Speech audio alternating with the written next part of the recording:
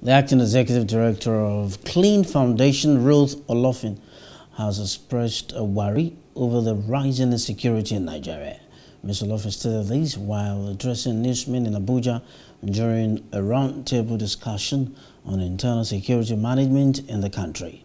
She called on security chiefs to take their roles seriously.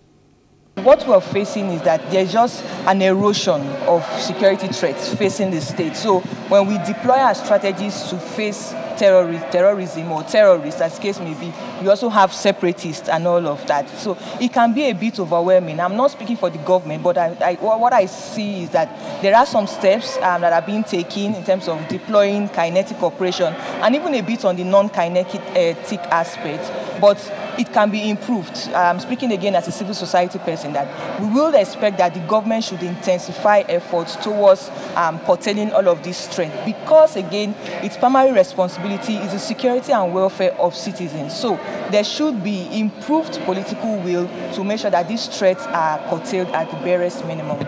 The security challenges in the country, though huge, they are certainly not insurmountable.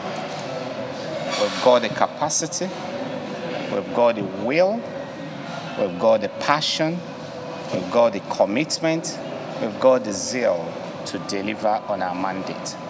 What we need is for the government and the people of Nigeria to continue to support us, and for the citizens to understand that security is the business of all. The insurgency has reduced in the northeast. We've got the Tucano aircraft that we've received, I think, the first or the second batches of the aircraft. I'm sure you are in the media, so you know better than me the successes that are being recorded in northwest, in particular.